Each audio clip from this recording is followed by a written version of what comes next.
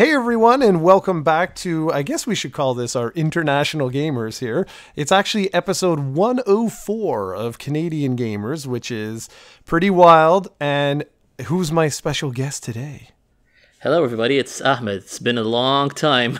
It has indeed. It's been a long time, even with Steven and I. Like we took a little break, not intentionally, but Steven ditched me, and we were never able to sort of like get back together. It took us, I'd say, about a month. So I think that we missed like 2 episodes or something like that. It wasn't too bad, all things considered. But when I found out that you were free, I was like, sweet, because I haven't spoken to you in quite some time, and there's been a lot of stuff that's happened not only in the last little while, but over the year. So I thought we could do kind of a year-end wrap-up. And I'm putting this under the more general Canadian gamers, even though I'm pretty sure we're going to be talking a lot about Nintendo-specific stuff. But that's okay. That's cool. So the first thing I wanted to ask you is just, what have you been up to? Oh wow! For me, it's obviously we'll get to you after I give you the catch up. But we've both been busy from the the real life standpoint, and obviously that decreases our time with gaming and whatnot. I finished my master's degree abroad, the Masters of Public Health. It's been grueling and challenging, but thankfully it's been an excellent experience. My wife and I actually she took her master's and I did mine as well. Congratulations! Thank you so much. It was such a fun experience living abroad, like for 2 years. You know, we were fresh off of marriage. I think we married we were married for a year and a half, and then we immediately went to abroad. It's very different than living here back home, because you're basically all on your own, and we also have our kid Talia with us over there. It's been a wonderful experience. It's grueling, you know. It's hard juggling everything, but it went well, and thankfully she also passed her masters. As soon as she finished, we went back here to Saudi, and right now we're setting up a home. And this is news for you as well, Jarrod. We're expecting a second child. Congrats, man. I was waiting for that. I was waiting for that. I was like, okay, it's gotta be happening. Awesome. Yeah. So it's all that bundled up together. It's hectic, but it's been wonderful. You know, I'm blessed with the whole experience. I went back to the workforce after I finished my scholarship.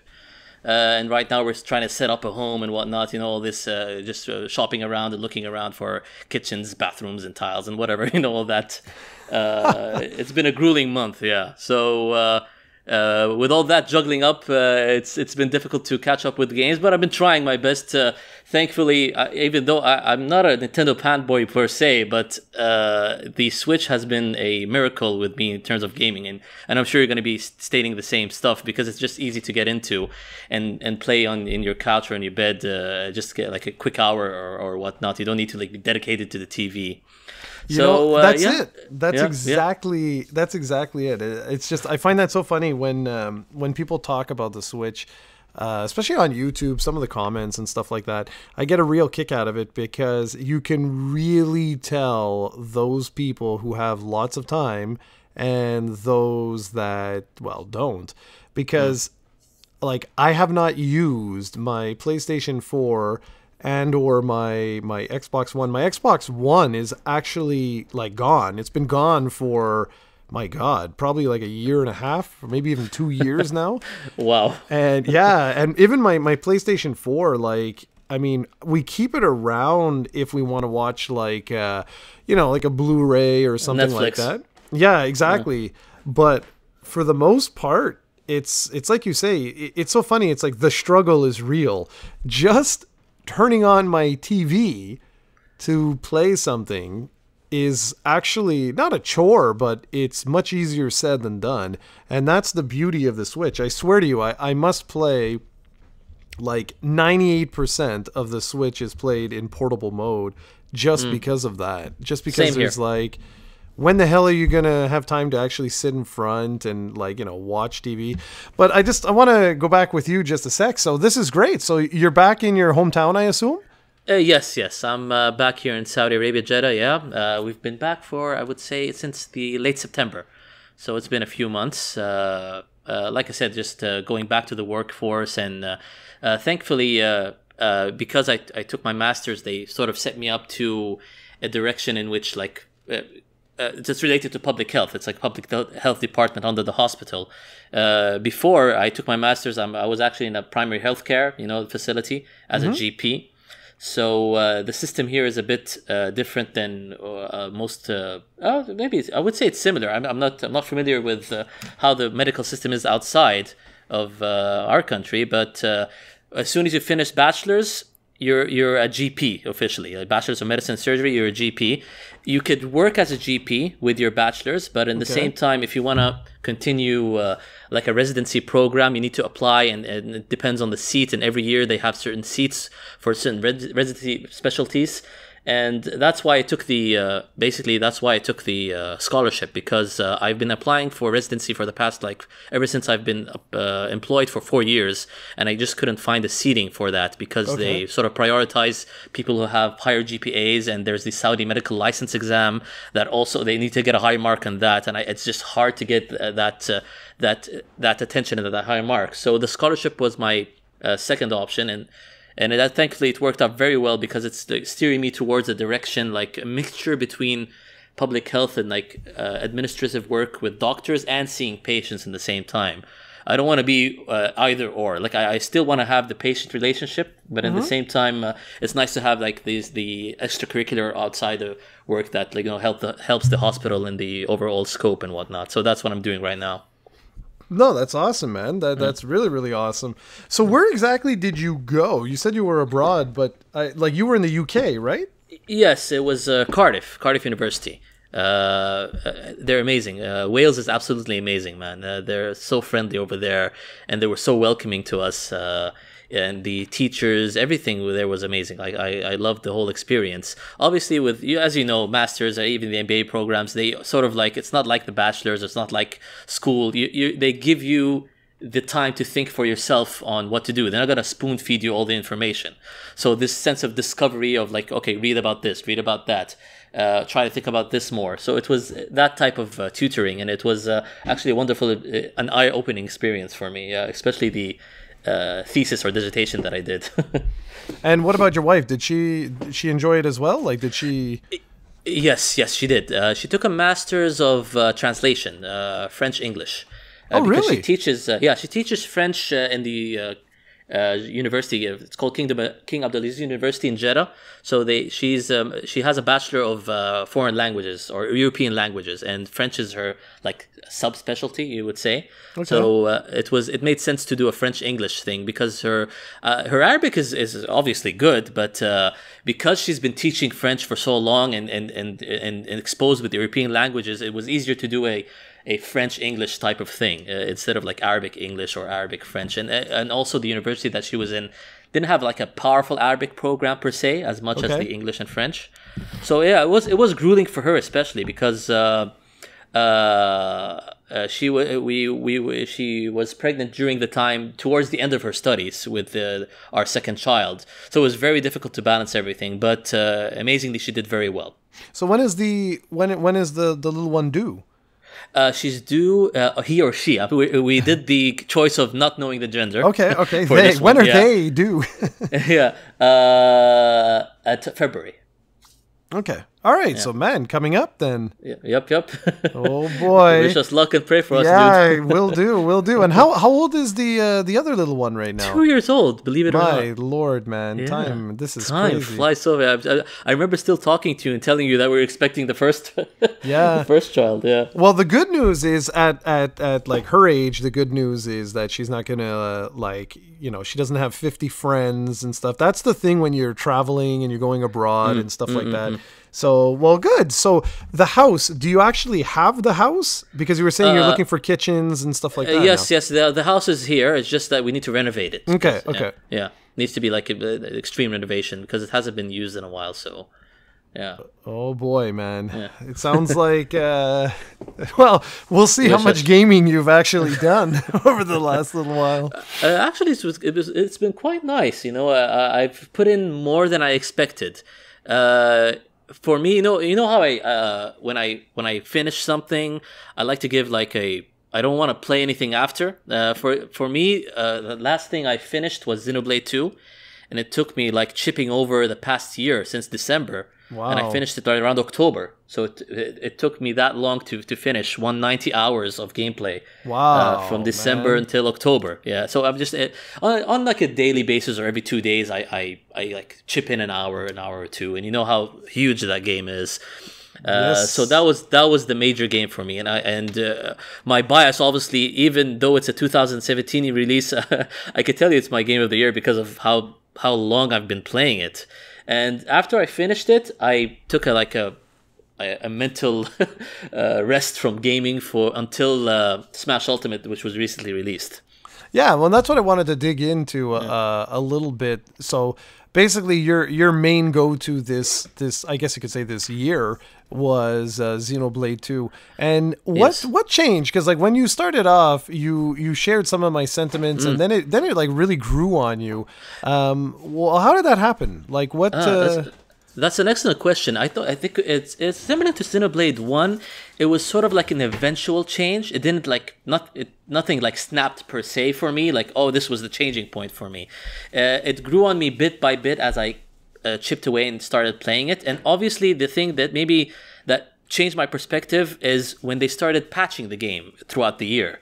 And a lot of complaints that you had when you were playing it was basically patched up with the minimap and whatnot. Not everything, but a lot of the issues that you had were patched up as time went on. And obviously, with the patches, they also added like small content, like a blade or two here and there, new side quests. So every time I get back to the game, I think that I'm finishing all the side quests, and suddenly I get this like bunch of DLC side quests with the expansion pass that further extended my playtime and whatnot. So that was very interesting. And I think obviously it's not without its flaws. I sort of prefer Xenoblade 1 with its affinity chart. This one is a bit hard to follow, but at the same time, I sort of like went into a groove and got used to the negatives and the issues I had with the game. You know?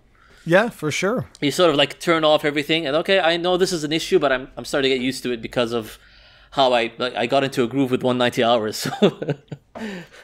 The one game that I really wanted you to play this year, which I knew that, considering, like, because I knew you were busy as well, and I knew you were going crazy.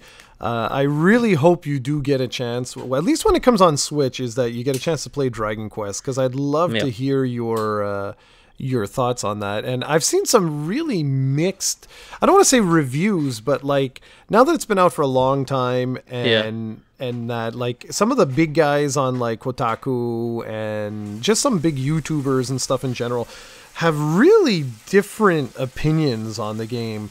And some are like, oh, well, it's, I don't know what it is, why I fell out with it. Others are like, it was all right, and so on and so forth. So I just hope you get a chance. Yeah, I definitely supported it on launch because I think you and I, we've been having the same mentality regarding supporting games, especially on launch. We're sort of like decreasing, and it's obviously lighter on our wallets in the sense of not buying everything on one go and launch, especially since now they're getting discounts immediately, like 2-3 months after. You could, I think, Dragon Quest, like I think they discounted it to $30 or something of that sort a month or two ago, and even with the Black Friday and the Christmas deals and all that. But there are a few games that I just can't. I need to, I want to support, like Dragon Quest. For again, I actually got the limited edition on launch because I was so hype. Because and your review and your impressions got me so excited. So I have that on hand, and I definitely really, really want to play it because it does sound like it's my sort of game. It has this is similar, like with the side quest and the content and the post game. It has a lot of content, and I love games that like engross me into the world that they're building. The one with Kotaku, I don't know if you heard of Tim Rogers. Yeah, sure. This guy, he's if you ever seen his Dragon Quest review, like it's 40 minutes long. It's not even a review. It's him ranting about the game, and he's I would say he's as big as a fan as you because he's been playing the Japanese releases as well. He's been living in Japan and whatnot. So when he talks about the game passionately, it also like increases my hype even more. I think the only big negative that Westerners had for the game is the soundtrack. I would say that, yeah. Yeah. The yeah. OST. And I don't know, I don't know how it did. Like, yeah, same here. Same here. They've been marketing it aggressively, man. I've have. noticed, like, they went to conferences, they went to like a lot of PAX shows like PAX East. They're showcasing it even post-launch, even now with social media, with the discounts. They even put in a couple of free DLC costumes, like the one from Dragon Quest VIII, and like a weapon for the guys who have PS Plus. That sort of stuff I've noticed, which is interesting. No, that's just it. And I'm like, I'd really like, that's all great, right? Like the marketing and all this sort of stuff. But it's weird that like we haven't heard a single thing in terms of how it actually performed. Yeah, I'm curious. I wonder if they have any numbers on DQ. And I don't know how, again, Square Enix's expectations usually are super high, and they're like, I would say illogically high. So I don't know what the expectations that they had for the localization, but I'm sure they were a bit higher than usual because they put a lot of effort in changing the game and giving voice acting and whatnot. Well, that's just it. And I'm not sure. I'm really not sure. And speaking of Dragon Quest, I'm not sure if you have been paying any attention to like any of the stuff that's been going on, but they showcased the first trailer for the Switch version. Oh yeah, I've seen a couple of screenshots. I didn't see the trailer, but wow, I didn't expect him to match the PS4 that good. Yeah, and so it really looks like it's going to be the international release, which was my prediction all along, was that that's pretty much what they were going to do. They're going to actually have, believe it or not, a showcase on January 1st. Wow, the new year, huh? Yeah, they're going to hold a little micro conference, if you will. Okay. That they're going to showcase the game, talk about its release date, how much it's going to cost. For those that don't know, that's always actually a really important thing because Dragon Quest is not a locked game. In fact, none of the games in Japan are locked, meaning that it's not like in North America where you have like it's $59.99 or $69.99. In Japan, prices fluctuate like crazy. So wow. Dragon Quest could launch at $99.99, for example. Wow, that is an insane price. Yeah, wow. it usually doesn't there, but I'm just saying, like, it's not locked. So it's going to be interesting. I'm curious if Sugiyama will actually allow the orchestrated soundtrack for the Switch this time around. Yeah, it's funny. It's funny that, right? It's going to be interesting to see. I'm actually really looking forward to this. I have some plans on January 1st, but I will take some time to check this out. And it's funny because it's the first time in, I think, ever, if I'm not exaggerating, that I'm not buying the latest Dragon Quest game. Dragon Quest Builders 2 was just released, and thanks to the Switch being so region-free, it's as simple as me just logging in with my Japanese account, going to the Switch, what is it called? The eShop or eStore or whatever it's called, and just downloading Dragon Quest Builders 2. You no longer have the need to import it or anything like that, and it can be mine in like 15 minutes. But the downside is, if I do that, I'm going to fail my MBA. And that's... And speaking of which, yeah, you need to catch me up on the latest. What are you up to with the MBA in your break and whatnot? So, essentially, the program's broken down into... It's a 2-year MBA program. Now, in Canada, off-screen, guys, Ahmed and I have been speaking just a little bit before this, and we were talking about part-time MBAs and stuff like that. So basically, yeah, there's what are called full-time MBAs and part-time MBAs. Part-time MBAs, it's essentially for people who want to keep working, and it's a reduced workload, so obviously it lasts longer and stuff like that. However, what I'm doing is neither one of those. Okay, I'm doing what's called an executive MBA. And an executive MBA is sort of an amalgamation of a full-time MBA program with the challenges that are associated with working. And now the idea with this is that you get proprietary courses. So the courses are not identical to your full-time regular MBA. And so where students might spend 13 weeks on, say, I don't know, 2 subjects or something like that within, say, supply chain management or something, what we'll do is we'll spend 1 week on that.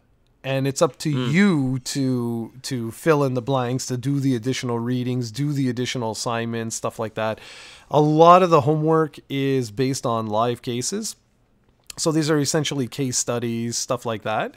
You also have actual interactions with businesses. So like instead of it being, say, theoretical, you actually get to go and visit real companies and take on real challenges that companies are facing. Oh, that's so cool. It's a practical thing. Yeah, okay. exactly. So, well, it's both. So Yeah. it's like you'll learn stuff for, like, say, the first half of the semester. And then in the second half of the semester, you're still learning. You still have to come to class and all that sort of stuff. But the expectation is like, okay, so we want you now to go to different companies and apply some of these concepts that you've learned. And this can be exceedingly challenging. So like we went to a company in the US. So you got to figure out, okay, so I'm working. I've got all this homework and stuff to do with the MBA. When the hell am I going to have time to drive down to the States or fly down to the States or whatever it is to do this particular project? And this was the real challenge. The number one challenge with the MBA program, so far anyway, has been time management. And that's why I said, like, with video games and stuff like that, there's no lie. Like, I did not play anything. Nothing. Because you just can't. You cannot get sidetracked at all, because doing so, I'm not kidding, like, you will fail. Like, there's no, oh, maybe or something like that. No, there's no chance. You're going to fail. So why did you choose to actually go for the executive or the full-time instead of the part-time, if there was that option? Was there a difference? Yes, because of how fast it's done. It's finished in 2 years instead of 3 or 4. So you wanted the speed. That was a priority for you to finish. Yeah, in 2 years. well, that's exactly it. I wanted this done. It's only, the program's only, I don't want to lie to you, I think it's somewhere between 14 and 17 months.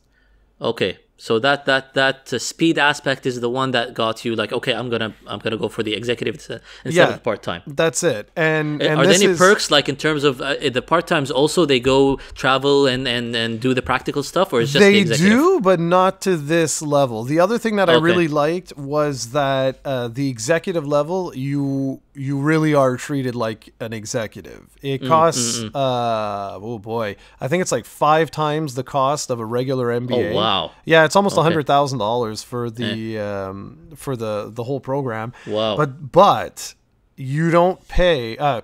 You don't have to do anything in terms of the BS of selecting courses and all that jazz. You don't have to do any of that stuff. Okay, they do everything that for you. They set up everything for you. Yeah, basically. So basically, I show up. It alternates. It's 1 day of school. It alternates between Friday and Saturday. Week 1, it's Friday. Week 2, it's Saturday, and so on and so forth. And you basically show up at 7 a.m., have breakfast, which they provide for you. And then it's courses straight to lunch. Then they provide lunch to you. And then it basically finishes at around 6 o'clock. And then that's that. Then you have 1 week to learn everything that's necessary for the next class, plus do assignments, do homework, do this, and your do job. that. Yeah, and your job. Now, the good news is it's also very much team-based. So you have, it's a team leader and a cohort and whatnot, stuff like that. Well, there's stuff like that, yeah, at the higher level, but there's also individual teams. So, like, I have a team of 4 other individuals, so we're a team of 5. And how are you assigned, by the way? It's up to you. You're an executive, nice. You figure it out. That's the way they did it. So I strategically looked at the people in the cohort, and I was like, okay, like, this person is like a director of marketing, this one is a data analyst, this one, is strong in this one's an accountant, and this one's strong at like speaking and stuff like that. This would make a good group, and we got along, and so on and so forth. And anyways, we ended up being the top team. 3 of the people in my specific team, myself included, got the highest GPA in the congratulations, cohort. By the way. Yeah, I've seen the post. That was an amazing accomplishment, dude. I was honestly, I was very, very proud of myself, because I I remember you were like telling me before the course that you were so scared because you haven't been in school in a long time and Exactly. you're not sure. But as soon as I saw that, I immediately thought that I know that I think you're studious. That's what I think. I think you're really good in time management, and I think you were studious at school, right? If I'm not correct. Yeah. Yes. Yeah. So but it's still, sort of, man, like, rubbed over. Yeah, it's difficult, but it's scary, you know. Like yes, you're yes, not of a kid anymore. It's like course, like yeah. you, like you going abroad and stuff like that. Like, I mean, part of you's got to be nervous about. Oh that, yes, you know? it was very nerve wracking, and especially since it's the same as you. I've been practically doing the job for the past like 4 years and working as a GP, but at the same time, I haven't like I wasn't like reading and I wasn't touching books, and especially since I do also have a history of academic procrastination, you know, and that's really that killed me when I was in bachelor's in medicine, and I stopped that habit, but it still kind of creeps in from time to time. But abroad, it was very different. I sort of like it was very weird because I sort of broke it, and I found myself studying earlier on, and like you said. Doing it on a week-to-week or even bi-weekly basis, catching up as soon as I could. And it's sort of... I'm glad I broke it because I was so scared that I'd fall into that habit again. But obviously also the help of my wife. My wife was so encouraging, like because she was helping out with Talia while I had the studies. So she had to sacrifice her time in school and stay with Talia. And obviously when I finished and she had to go to her exams and I didn't have anything, I was just waiting for my mark. I took over Talia so she could focus because she was lagging behind because she sort of like took over my daughter when I was in that pressure. It was so hard, but we managed to get things done, and the experience itself of doing this, it sort of like gave us a perspective. Okay, we could do this, but we need to manage our time, you know. Yeah, and that's just it. I mean, ultimately, that's the life lesson here is time. Even right now, like as we do this, I have a book beside me called which one am I on? Leading Digital: Turning Technology into Business Transformation. And I actually have to finish this today. I have no choice. So as soon as we're done, I basically will set up this podcast. I will go over to the couch and I will read nonstop till I finish that. And tomorrow, I have 3 classes that I've got to start to put together a sort of like a a time frame. So it's going to be, you know, week 1, what I have to read, week 2, what I have to read, stuff like that. And this is a week in advance. And this is, I think, why I did so well in the first semester was just preparing yourself both mentally, physically, and honestly, it's called disconnecting from the games. And yeah. I really thought, the truth is I thought this would be way harder than it was. And it really wasn't. It really, really wasn't. So the good news is I'm not an addict. That's good because I had no withdrawal symptoms or anything like that. Same here. No, it's here. Like it's. I think it's like when you focus your attention on other things. And the truth is, though, dude, I didn't buy anything. Like nothing. Good for you. Good for you, man. No, because I figured I was like, what the hell is the point of buying stuff that's just gonna like sit collect here. Dust. Yeah. No, that's just it. So I mean, I had pre-ordered Dragon Quest, and that I kept, of course, because like that's one of my series. I would have purchased if there was a Zelda. Naturally, would have purchased that. You know, no question about that. Yeah. And the that big was franchises, that. yeah, exactly. I've been doing the same basically. Just the big stuff and stuff that are like heavily discounted, like indie stuff. You know, if they're heavily discounted, I go for. Aside from that, I'm just trying to like do the same thing with drawing. I skipped Spider-Man, I skipped God of War, I skipped like a lot of PS4 big ones. Detroit, Yep. I did not get those, and they're all like discounted right now. And even now, I'm not opting to go for them because I know I don't have time. I have a backlog as it is with all the games that I have. Yeah, exactly. And you know, you bring up a good point about this like heavily discounted sort of like what is going on here with this? Because it's insane. It's so different than previous years too. Like a month or 2 after release, and they're discounted 40-30%. You see these weird prices. I'm like, damn man, why did I buy this? Even for me, yeah, man. The PlayStation Classic, I bought it and I regret it because oh god, because of the bad reviews, and now it's discounted 40%. Yeah. Yeah, well, that's because actually one of it the things I bombed and wanted it to talk flopped. to you about. Have you played any of the classic systems? The Super Nintendo Classic, but I didn't play it heavily. Like I dabbled with it, I would say. Okay, because I purchased the NES Classic and the SNES Classic. I mean, I even received them as gifts and everything else. Cranberry bought me the Famicoms and all that jazz. And the SNES Classic, hands down, is the one. It's actually attached to my recording setup here, Nice. and that's the one that like I've actually beaten like a good 7 or 8 games on that system. Oh, nice. That's so nice. You dedicated a lot of time to that. Yeah, Cool. like, well, dedicated a lot of time. I mean, some of the games That's they only before take, the NBA, I would say. yeah, for sure. And it's also like a lot of those games like you can beat in an hour, so it's not you know, like even Zelda, like I can polish that off in like it's just no time. Earthbound and Final Fantasy. I think those are the two longest ones. Yeah, you're right. yeah, exactly. Like the RPGs are the ones that are gonna, you know, take a while for you to do. But interestingly enough, like the NES Classic, that really is an awesome system. But I think, I can't believe I'm gonna say this, but I think the games now, they're starting to get a little too old. And this brings up an interesting thing that I noticed that Nintendo did. I can't even talk about the PlayStation Classic because I didn't get one, and Good for you. Well, it's just because it was right at the time when the NBA was like, you know, in motion. So I wasn't checking websites on video games. I wasn't checking. I was so out of the loop, man. Like, it's a good thing, man, because if with all intents and purposes, the thing is absolutely disappointing from all the impressions that have been coming out. They didn't put any effort into the software. They put a lot of effort into the exterior and the looks of the console, but software-wise and emulation-wise, even the choices of games, it's absolutely disappointing. You know, the only reason why I got it is because I know it was going to be hacked eventually, and I could do what I want with it eventually.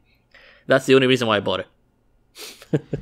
No, it's really disappointing, I think, is because like I have since read tons of stuff right on the PlayStation Classic and stuff, and I don't quite understand how it was butchered as badly as it was butchered. They flopped it, man. It's especially since the Sony's legacy with PS1 emulation. It's spot on. Like they did well with the PSP, with the Vita, with the PS3.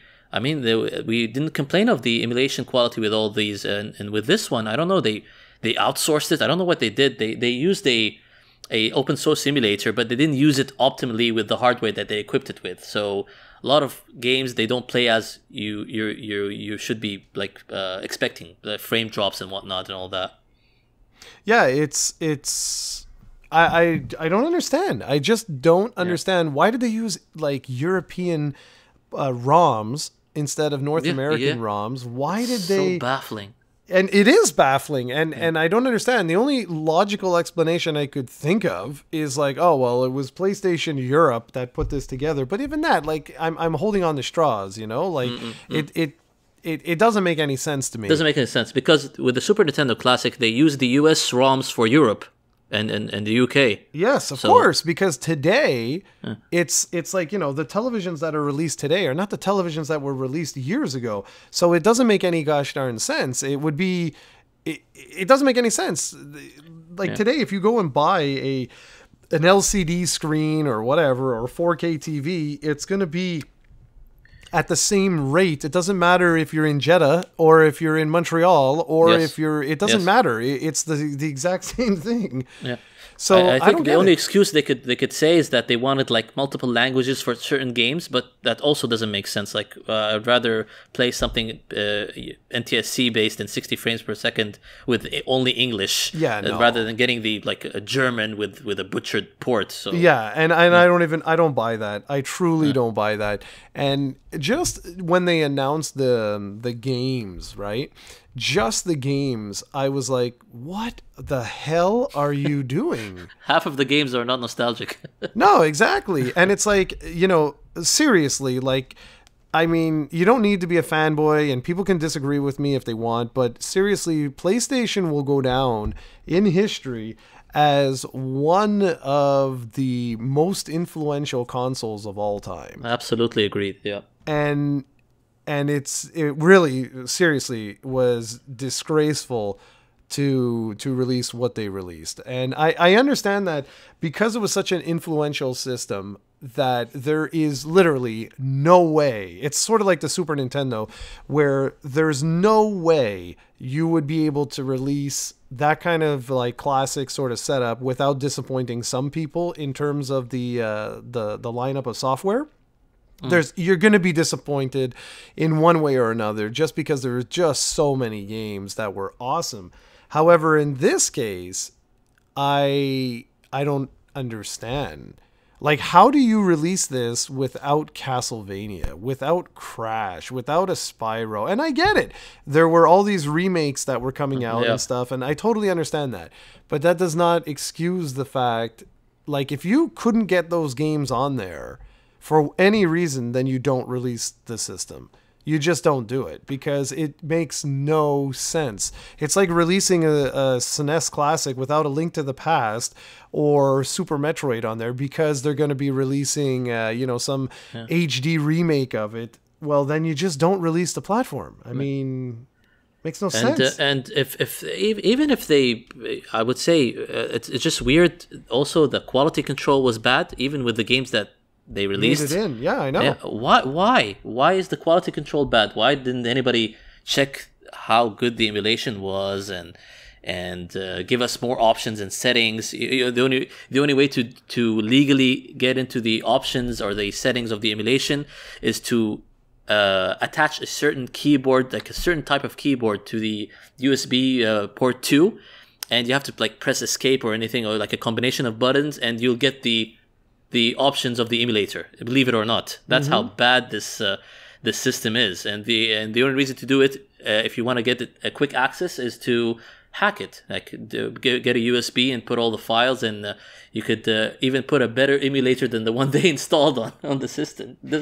It's so funny how fans are covering now Sony's footsteps. Yeah, it's I don't know. I don't know, man.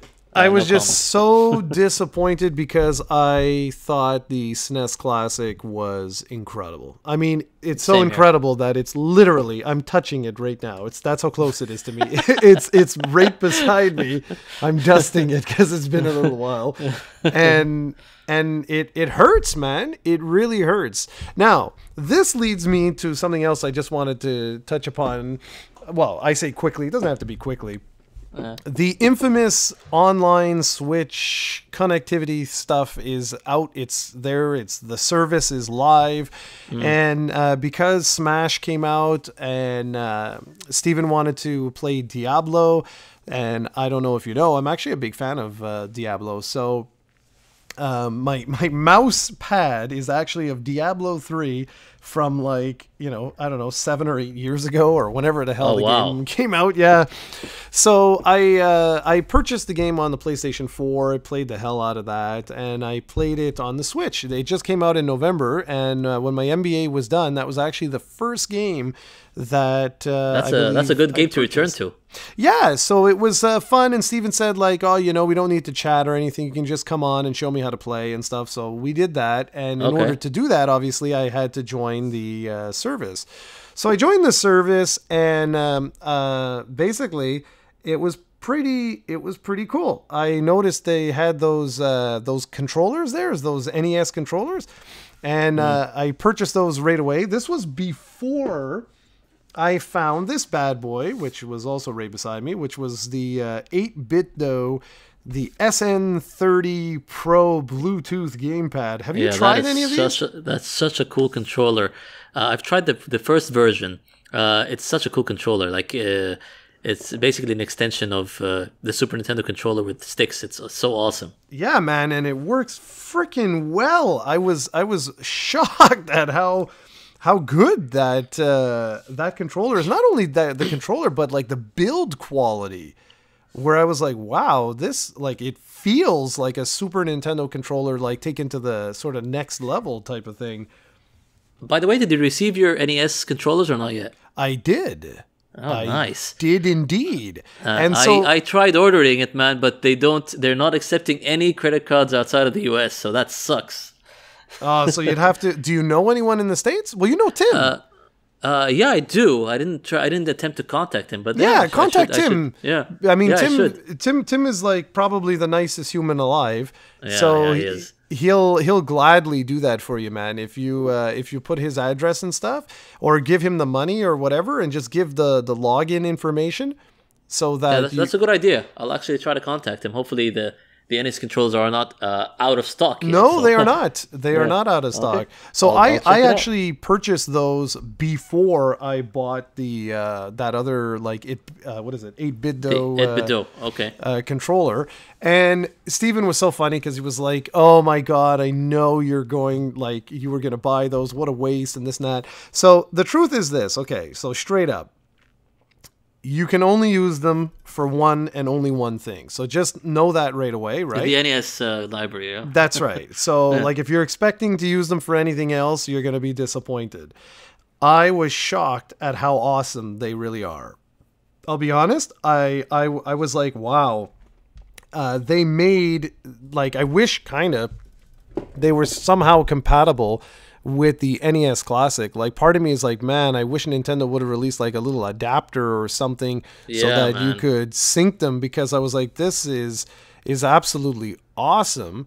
And right now, you would know better than I. I haven't looked too much into the NES games that are available. I did play the Special Zelda, which, by the way, I thought was a really, really smart idea. I don't know if you've checked out any of those things, if you know what I'm talking about. Yeah, I was actually I was gonna say the exact same thing. I one of the first games that I delved into was the SP edition of Zelda, and I agree with you. It's the smartest, one of the smartest ideas they've ever done, and I wish they advertised the special stuff with the service, because people would have received this positively. Oh, they're releasing like hacks of their old games, but they're modified to a point, like they make it easier or they give you certain things. So basically, the SP Zelda is a more straightforward version of it, and for me, I absolutely loved it, because all the flaws that I have with the original Zelda, and I do hold a lot of, like, I know it's the first in one of the first and one of the most innovative games ever, and it started a trend in gaming with the action adventure genre.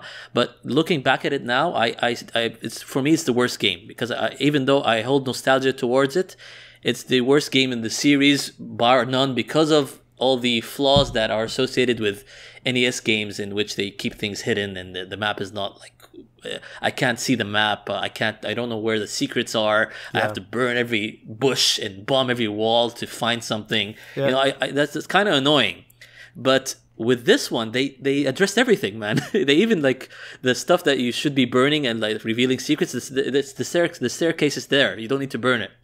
So I found that to be very cool. I love that, dude. Okay. So, you should try it. I mean, again, it all depends on your time and stuff like that. Mm-hmm. But if you get the chance, there is a game on the what the hell is their store called? The eShop. That's it. Yeah. There's a game on the eShop from Sega, part of the Sega Ages series, that's called Phantasy Star. Phantasy Star. Okay, I heard of it. Yeah, it's an RPG series. Yeah. Now, you don't need, like, I don't know how much it costs. If it's $20 or something like that, forget it. But if it's like $5 or $7 or $10, 10 is kind of pushing it, but it's worth it just for you to experience, even if you don't play it. Okay, that's why I'm saying, like, if it's under $10, I'd say go for it just to see what the hell I'm talking about.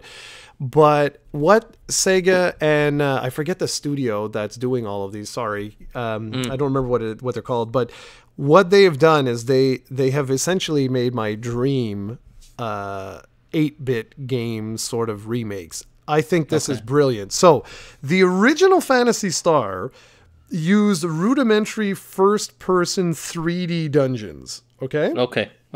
Problem with this was the problem, like, it looked amazing. Seriously, if you see it, you're gonna be like, "What the hell? Like, how is this played essentially on a beefed up NES? Like, how is this possible?"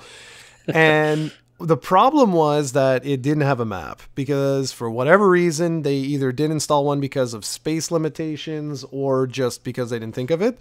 So you had to literally draw a map. Okay. Oh wow. There was just no access to a map. But what these guys have done, and I think this is so flippin' cool, is there's the original game, so the unaltered, this is it. This is the original Sega Master System game. Or you can do this enhanced edition. And what the enhanced edition does is it adds entirely new elements to the game. So in the case of Phantasy Star, it actually gives you a map. Wow. So just that, now I can't explain this enough. That one element fundamentally changes the game and makes it outstanding because now you're not lost, right? Like as you go in, you'll know, oh, I can go left, right, or forward. Okay, so I'll go forward. And is the map synced up with the game itself? Yes, it is. Wow, that must have taken a while to program. Well, this is just it. But because these guys have started to do this, like they did the same thing with Sonic the Hedgehog. They added in the spin dash from Sonic 2. And the drop dash That's from right. Sonic. Yeah, exactly. But again, you don't need to do that. They also did for like Thunder Force 4, I think it was, or Thunder Force 3. They added like what they're calling like a child's mode. And while that might seem insulting, it actually is brilliant. It's a brilliant way to get into shooters. Now, I haven't bought any of these, okay, except for Phantasy Star. But I was over at my friend's for like the holidays there just to see his family. And he was showing me some of these things and I was just so impressed. I was like, this is how you make 8-bit games more approachable to a new generation, because you're absolutely right, man. You are 100% right that going back and playing the original Legend of Zelda today, unaltered, is very, very hard in a lot of senses because you have no clues of where any of the secrets are. And I understand we're going to have people who are going to be like, oh, don't be a bunch of babies and suck it up, Nancy, and all this kind of stuff. But the truth is that, guys, like, look at the Link to the Past. Look at what A Link to the Past did, right? They color-coded so that you knew where to put a bomb. They made it obvious where cracks were and stuff like that. And I would also argue also Zelda 2 is a much better game. It aged much better than Zelda 1, surprisingly, even though it has a completely different perspective and people call it the black sheep. I don't know why, I just like going back to Zelda 2, despite the challenge. It's more approachable. It has these NES quirks there, here and there, but I love playing Zelda 2. I don't know why. No, it's good, man. Like, Zelda 2, personally, the reason why I think Zelda 2 holds up is just because of its design. You know what I mean? Like, it's the way it was designed. With Zelda 1... platformer. With Zelda 1, there's a couple of fundamental issues that I have with the game. And listen, I'm not a programmer or anything like that, so I have no idea how complicated what I'm about to say is. But like the map sucks in the original Zelda. I mean, really, like the overworld map. It's but playing Phantasy Star, or playing, maybe that's kind of harsh. Looking at Phantasy Star and then looking at Thunder Force and looking at Sonic, I'm like, this gives me a lot of ideas. And Nintendo sort of touched upon it with that special edition of Zelda. But I was like, oh man, could you imagine if they had a full map? Oh, wow. Well, yeah, like a full map. If they made, like, if they color coded, so like, let's say, man, that would make night and day difference for this game. I would go back to it and try to complete it. But wait, I'm not done. There's one other thing I would do, and this is the thing. I would add the 8-way directions from A Link to the Past. That has always been the thing that I hate about the original Legend of Zelda is that Link only moves in four directions. Yeah. Even Link's Awakening on the Game Boy, they added the 8-way movement. You're right. And that if they did that, if nothing else, if they just did that with the 8-way directions, I would play it immediately. Like right now, I'd hang up and go play it, because that's always been, you know, like a sore point for me, because it ages the game so much. Like when you're going after those dark nuts, what are the dark nut or whatever the hell they're called? Oh my gosh, that is so annoying. Oh, it's like the friggin' worst. That's not fun. It's annoying. Even the bats, as hell. man. The bats are so, even the keys. The keys are annoying. No, exactly. They're such simple enemies, but they're sometimes like really annoying to pinpoint with the 4 directions. You're right. That's a good idea. There you Nintendo, go. Free money. Yeah, exactly. Steal it, baby. Steal it. And the other one was Metroid. A very, very simple thing, because I didn't like the special version they did of Metroid. I didn't like that. It's basically you're souped up right before Ridley. I'm like, okay, well, thanks. Oh, wow. I'm Okay, like, whoop-de-doo, guys. That's not like the whole game's over, but thank you. I didn't understand the concept that they were going for. At least with Zelda, it was like, okay, you know, like here's the, I think, was it the white sword you had? I think so, and they also gave you the one of the rings, so you Yeah. have extra armor on you. Yeah. Yeah, and a couple of hearts, and they And give they full gave rupees. you the bracelet as well, if I'm not mistaken. And so full rupees, right? Like 55 rupees or something of that sort. Yeah, exactly. But they started you at the beginning of the game. With Metroid, it's like you're right near the end of the game. I'm like, okay, guys, like I don't get it. I'm like, I just don't get it, because like me, even me, I went in, I beat Ridley, and then I'm like, okay, well now what? Because I'm like, I don't know where the hell to go. I just started the game. I'm like, I don't know anything. I don't remember any of this. That is a weird one to I don't know why they did that. Yeah, it was just, I just thought it was weird. What they could do, what I would do, again, if I were to add Phantasy Star, so like the Sega Ages sort of line, is who was developing it? Is it internally from Sega? No, it's another company. Hold on. It's like an external company. Yeah. Yeah. Sega. I'm wondering if it's the same people who worked on the SNK collection that came out also for the Switch recently, because a lot of people have been praising that like crazy. So, really? Yeah. Yeah, like I don't have nostalgia towards these games. They're more old school, like they're older than the Neo Geo, you know, that more or older SNK arcade games and NES games. And everybody has been praising the availability of these. They weren't available before. Some of them were broken. They fixed it. You know, there were a couple of fixes they had to the emulation quality and the quality of life changes, and everybody has been praising it. So I'm wondering if it's the same company. I don't know. If I could find it, I can't find the. So yeah, that's something to add into your wish list. I'm sure as an SNK fan, you would really appreciate that collection in particular. Well, I'm actually, speaking of SNK, I'm really happy because the latest game from NG Dev Team is getting released shortly. So I'm really looking forward to that within 4 weeks. Too bad I'll be in school, but it's still going to be cool. I'll get back to that. I just want to finish what I was saying with Metroid, where like a map would be one. And another thing that I would do is I would add in the ability for your shots to go basically the distance, because farther. Like the original sort of like projectile that you have is the absolute worst. Like I've played it for a bit when it came out on the Switch, and I find it a bit annoying. Okay, just couldn't continue.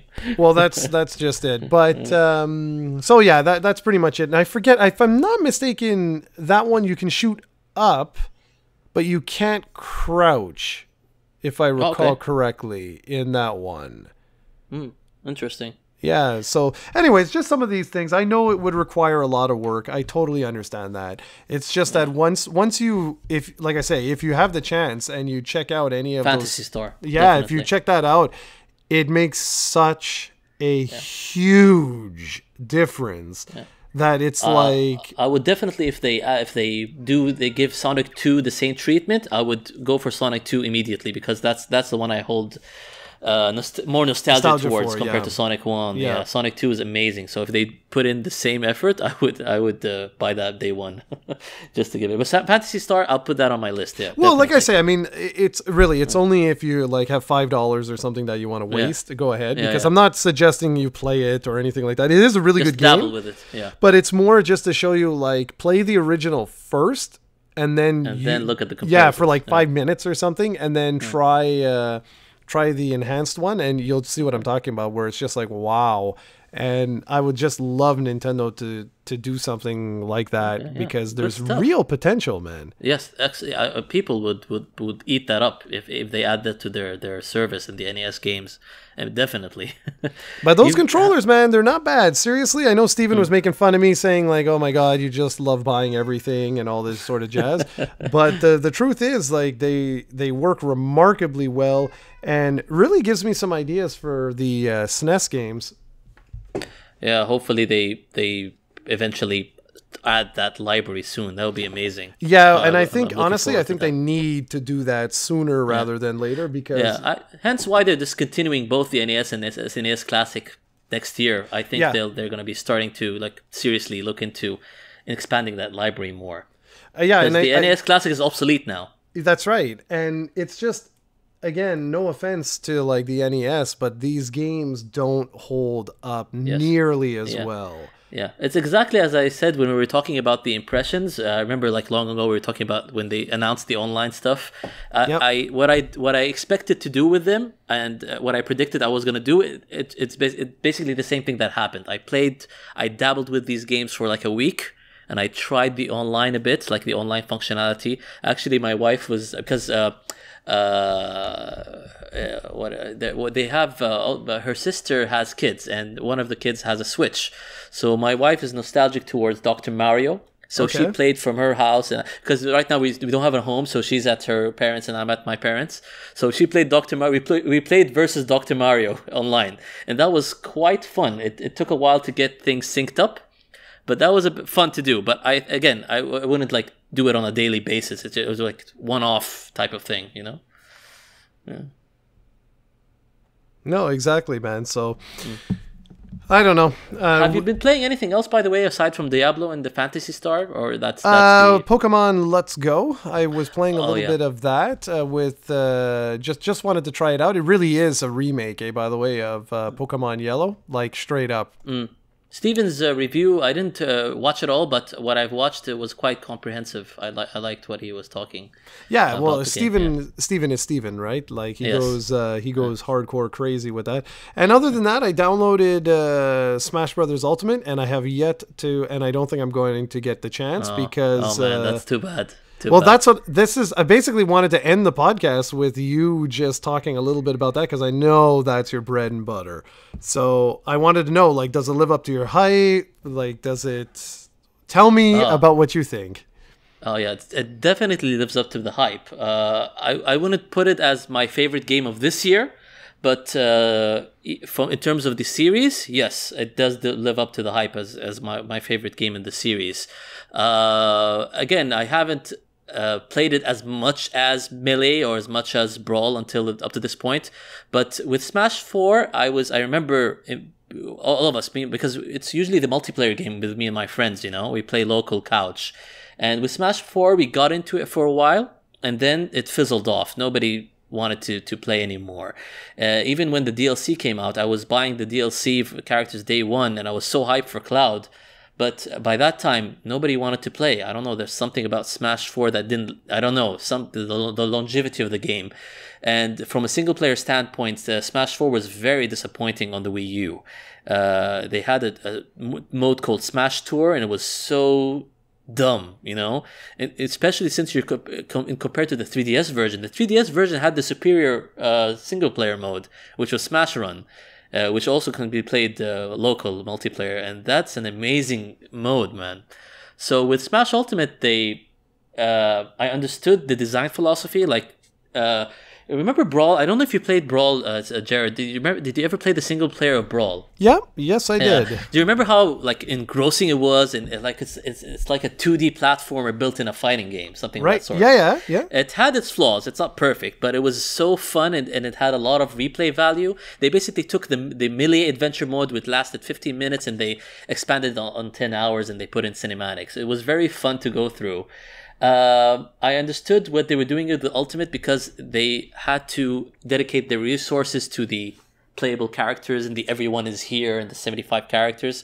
So with Brawl's single player, I don't think it can be replicated at this point, even with future games, because they're focusing more on like characters and play and balance and whatnot. So they took the route of, okay, we have 75 characters, let's design a single player mode that's flexible around these characters. And it's I don't know if you've seen anything before. Basically, when you're playing the adventure mode, it's the event matches from Smash Melee. Like each match has a certain type of mission. Like, okay, but they did it in a way that they're sort of sending off or putting nostalgic references to any like Nintendo franchises, even obscure ones. Like, for example, one that stands up that I remember with and I'll like a fanboyed over was basically there is a spirit of Geno, okay, and that's the only Square Enix spirit you'll see in the game. And what they did was the battle was you fight against all the characters for Super Mario RPG with Bowser, Peach, and Sheik as Geno, and Sheik has a blaster, so she has the aesthetic of Geno, and she works as Geno. And instead of Mallow, they put in Kirby. Okay. So that's the basic design philosophy of Spirits mode and the adventure mode. They put these nostalgic references, even stuff like from Sonic and Metal Gear. Like they put the Shadow Spirit, and Sonic has the black paint on, and it acts like Shadow the Hedgehog.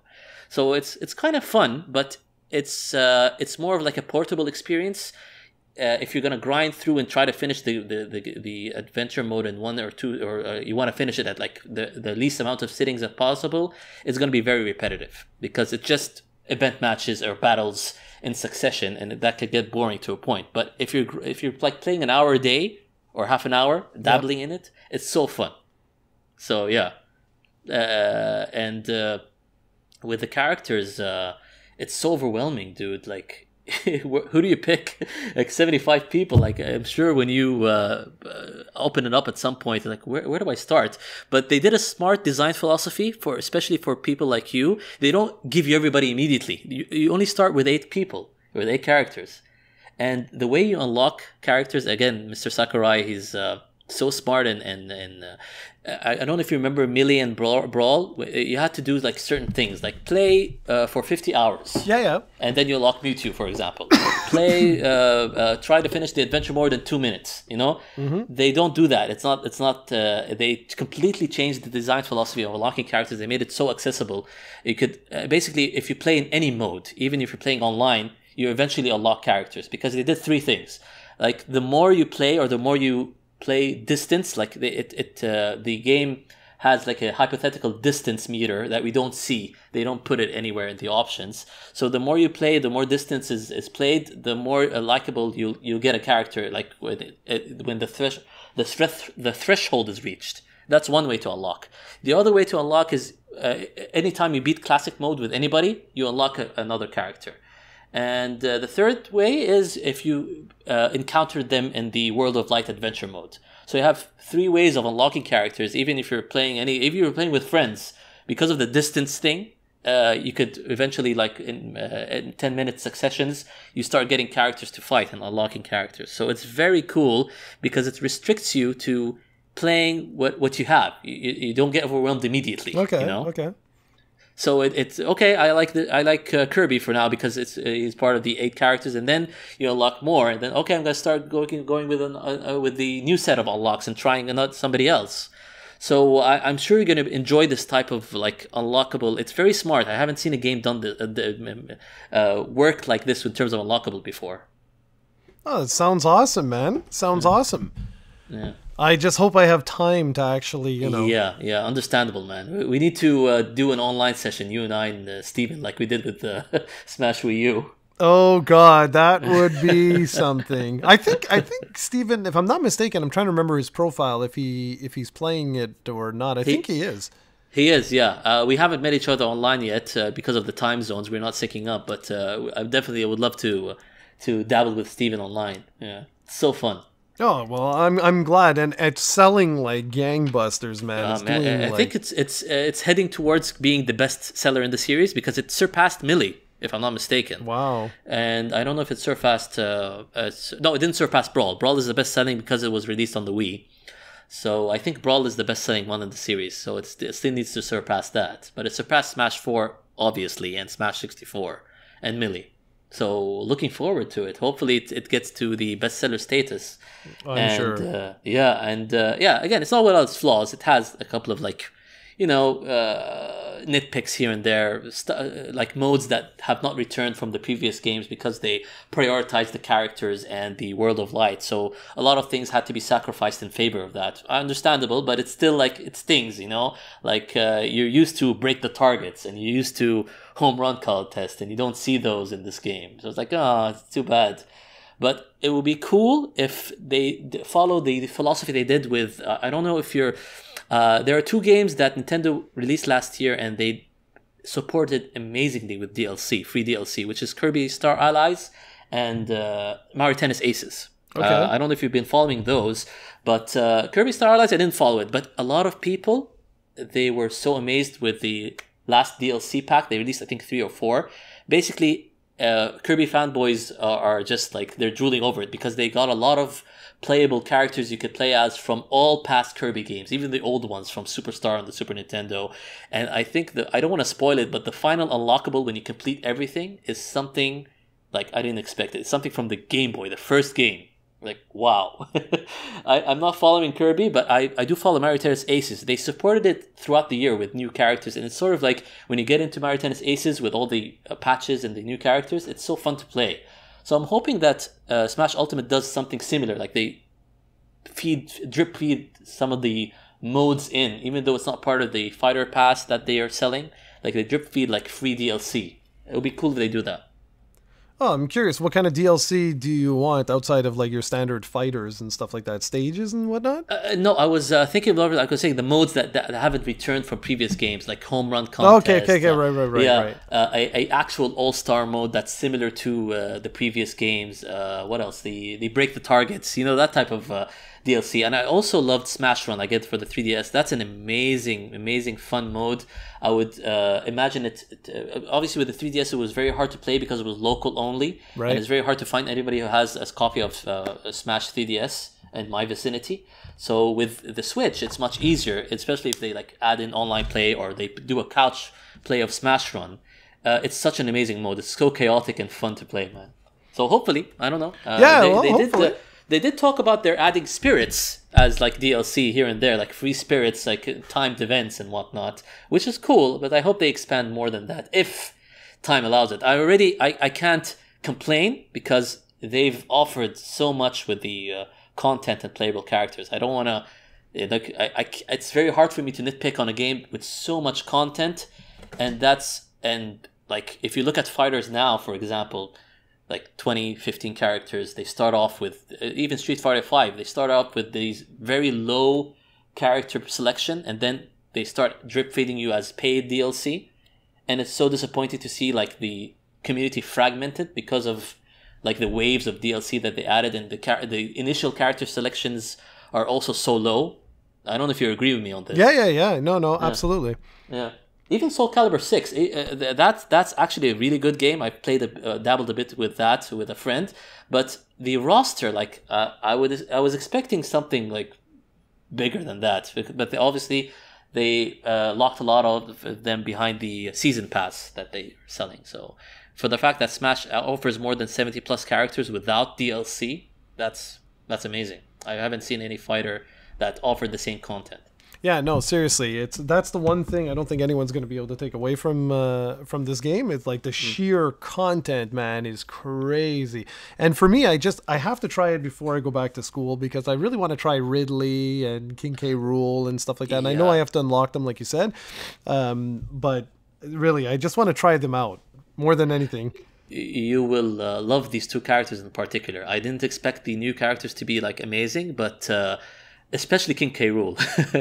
I don't know. They because I love heavy characters when I play Smash. A lot of people like the lighter, faster ones, but I'm a heavy person. So with King K. Rool, he's a heavy character, but he doesn't have a lot of the heavy disadvantages because he has a lot of projectiles. Okay. So he's so different than all the other heavies in the game. It's not like he's not a copycat or a clone character, you know. He's so unique, and he doesn't play like. Imagine the game has 70 plus characters, and King K. Rool plays so differently from everybody else. Yeah, that's the thing, man. That's what's so like wild, and like I don't know. I just I'm really looking forward to this. And I was reading about the rumor that Erdrick might be coming from Dragon That's a Quest. heavy rumor. Yeah, I hope that. I think you're gonna definitely be as soon as they announce that. You're gonna be you're gonna be on board. I would say. Well, exactly. I would certainly be. So I just realized the time here. We'll have to wrap this up to keep our regular scheduled time. Yeah. Do you have anything else you wanna say? I'm trying to think. No, nothing in particular. It was just nice doing this podcast again, and nice catching up with you after so long. And again, I hope you have a nice break there, and I hope you had a nice Merry Christmas and Happy Holidays with your family and friends. And keep it up, Jarrod. You've been doing well, man. And hopefully, when I talk to you, we talk to you next sooner than later, and we'll hear the good news that you've passed with flying colors. Well, I sure hope so, and thank you, man. And the same goes to you there. I really wish you all the best, especially with the family extending shortly. Thank That's you. really exciting. And we'll just have to, keep up, just like I do with Steven there. We keep track through, WhatsApp and stuff like that. So I'll be sure to send you more texts and stuff. And I'll ask next time you're free, maybe you can tag along and we can do another one of these because I love doing this. Yeah, it's just nice catching up. Even though, even if if we're short on time and we talk for half an hour, which I don't think we're really talkative people. So yeah, exactly. We like conversing with each other. So an hour at least. But even if if we're so pressed and we like half an hour of catching up, I'm fine with that. So whatever it is, it's fun to catch up with everybody, and hopefully we'll have a full house next time with Steven and whatnot. Exactly. Well, for everyone else, you all take it easy. Given when this is, I think what would be in order here is to say, yeah, this is being posted on the 30th. So I guess Happy New Year is in order for everybody. Yeah. Happy New Year, everybody. Hopefully you listen to this in a perfect time for you guys. Yeah, it'll be nice.